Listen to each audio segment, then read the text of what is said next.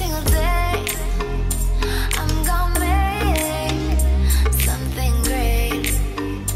That's my way. Every single day, I'm gonna make something great. That's my way.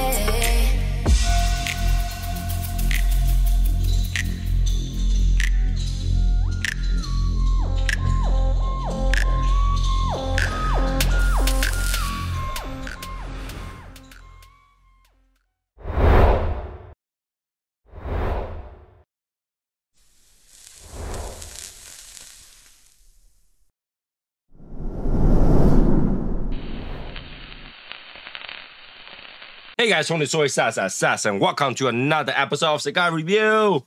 And today, we are doing a cigar that's provided to us by Cigar Collective Beater. There we go. It's the Undercrown 10 Ming. I was kind of excited about the cigar. And then once I look online and search for some information what they really meant, it kind of, a little bit. Because, I thought it has to do with it, you know, because it's released on one of their Chinese Dragon Extravaganza event that you actually had to pay to watch and all that stuff to buy a cigar. And it says Ming, you know? And I thought, you know, it's talking about Ming Dynasty. Ming Dynasty is the second to last dynasty of China, which is like, it's really full of like Han people, you know,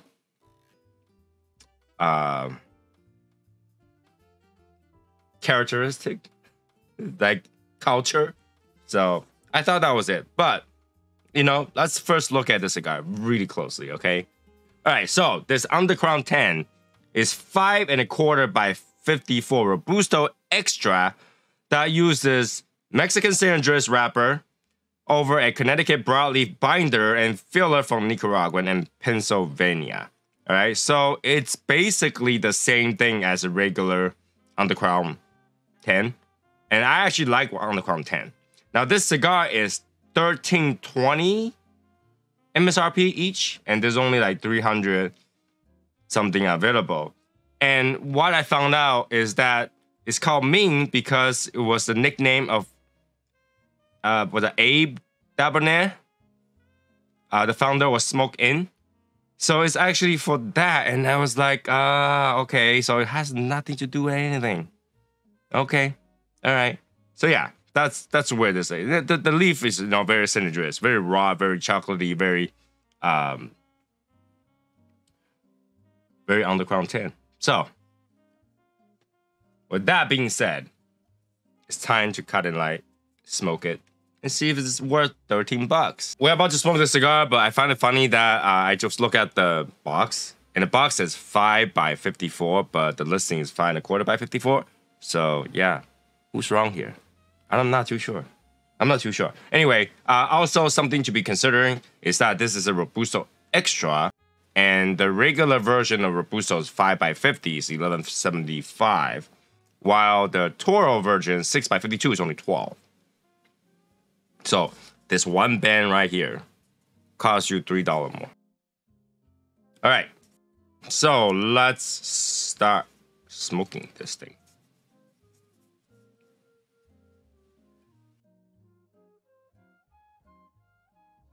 All right, first, that band that was misleading to me, but you know, they want to honor some people, they can honor some people. Nothing wrong with that. Ming, okay? It says the greatest smoke. The great smoke. The great smoke. The great smoke on the side. Okay.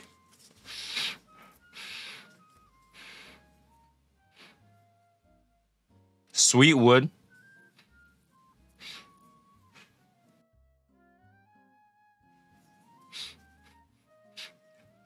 A little mushrooming, but sweet wood.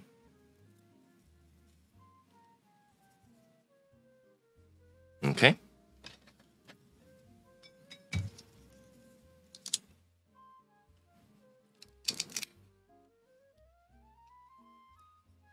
A nice cut.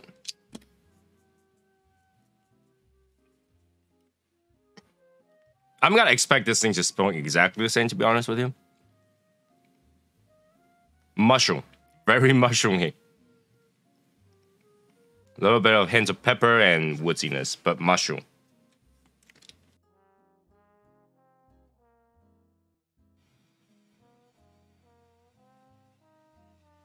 Now, if you're watching this for the very first time, and you're like, Tony, you're like burning the shit out of this. But seriously, when you're reviewing, you don't have that much time. So you gotta heat it up as fast as you can, and then ignore the first like 5-6 pop.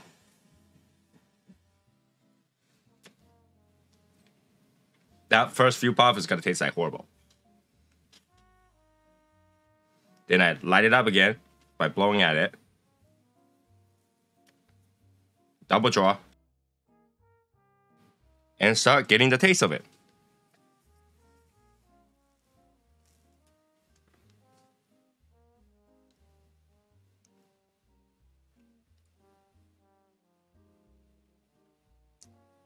So, talking about Ming, right? There's a famous story written by Jin Yong. It's called The Duke of the Deer Mountain. Go read that one. It's all about, you know, a guy who is caught between the fight of rebellions of the Ming Dynasty versus the Qing Dynasty. That's a very famous story. And it just tells you people like somewhat ignorant about what their heritage is, and they're fighting blindly over some, you know, whereas people just want peace. It's kind of one of those stories, but it's kind of nice.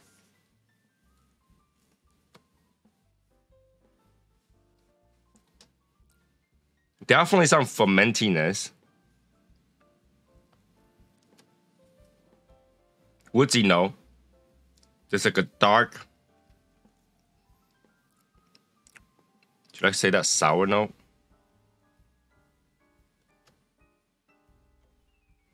A little bit of pepper, just a little bit of burn. It's kind of confusing.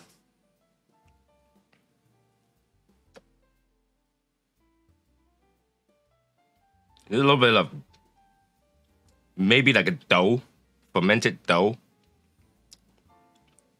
And then obviously that characteristic sourness, woodsy notes of, and that mushroominess of that San Andreas.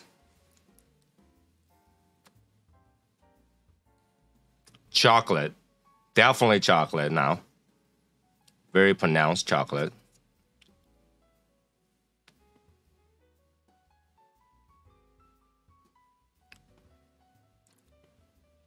Some baking spice too. So that's what I got right now. A mixture of flavor that is not sitting together, but more like separately, kind of fighting each other right now. So I smoke 1/3, and we'll see if this thing do as good as the regular ones. They do a lot of filler in there, so we'll see. Be right back. All right, so I think we're at the first third. The ash is pretty nice. It's like, you know, I don't know, salt and pepper color look. In comparison, this thing, after the first few puff, what I got was leathery, extreme earthiness, some spice. That initial few puff chocolateness kind of became more of like a little bit bitter espresso or coffee or something like that. But it's very close to the original Undercrown 10. It's just a lot earthier. A lot earthier than the regular Undercrown. I remember enjoying Undercrown 10 a lot because that was actually really good for Jewish Day. But this thing is so earthy. It's not to a point where it's unacceptable. Thanks to other notes that helps it. But the earthiness is almost close to a Gurkha level of earthiness. So, yeah. I'll continue to smoke it down, second, third, see if that earthiness died down a little bit. The rest of the flavor is relatively the same. It's pretty good. Without those notes, this thing will be as bad as a Gurkha. But right now, not too bad. I can smoke this. So, second, third, be right back. So, second, third, whew, was bitter, earthy, bitter, earthy and bitter. It's got a little hint of like vanilla bean, but it's bitter and earthy. Now I'm just crossing into the last stir. It starts to get better. Like vanilla creaminess, a little bit of espresso. That earthiness died down, that bitterness died down. So I'm really looking forward to this last stir. But like the first two stir, eh. And I think that's really because there's more filler in here and whatever that they put in here that was creating that large amount of bitterness and earthiness. Some people might like it. If you love earthiness, I've said this before. If you like certain notes, the opposite spectrum of things you're not gonna like. But then there are always people that likes the opposite spectrum of things. So there are some people that love that earthiness, right? And maybe that's what Ming loves and suits him. That's how you dedicate a cigar, right? You dedicate to something that they love. All right, so it's this single double band design. Standard Undercrown 10 band with a 10 on it. And the background. I honestly don't understand why they had to make it into two bands, because they could have printed it as a one band, but they did. And I think it's because they want to print this in the back. And the back of that band has Gracias. And that's pretty much it for that band. I mean, this is a 3-band design. It does look pretty cool. It does look slightly different.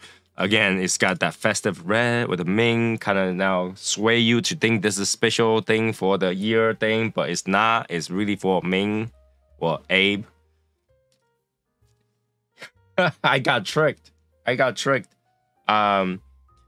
But at this point, I can tell you for sure, 100%, that I personally think that the original Undercrown 10 is better. Original Undercrown 10 is better by a long shot. In fact, the original Undercrown 10 probably tastes like this last stir right now. There's a little bit of acidity, some sourness to it. Almost like a sharp vinegar kind of taste. But that wasn't the original. I don't know. They made it slightly different. It is different. So I'm going to finish this last stir. And we'll get your price. Be right back. All right, so we are done. Oof. Last stir. It's okay. It's still not that good. It's sharp. It's very sharp. It's sour. I'm gonna give this thing price of $9. $9. Because I think it's not as good as original, which is 11-ish. And this thing is probably worth $9. But if you like earthiness, you like that vinegar sourness, that might worth $10, $11, $12 to you. But for me, $9 is where it is. Okay? It doesn't taste nearly as refined as the original one. It's sharp, it's all over the place, it's earthy, it's bitter. It might be whatever filler they put in here that kind of increase some notes and did not allow the sound of the notes to shine like the original. Okay? So, with that being said, oof. $9 it is. That will be it for the review. Big thanks to Peter, the Cigar Collective, for sending me this cigar so that I didn't have to buy it. Okay? And if you like the review, make sure to like, subscribe, comment, share. We also have Patreon, we have subscription, we have all that stuff. You know, say that a million times, don't like to say those a lot. So, I'll see you guys next one. Bye, guys.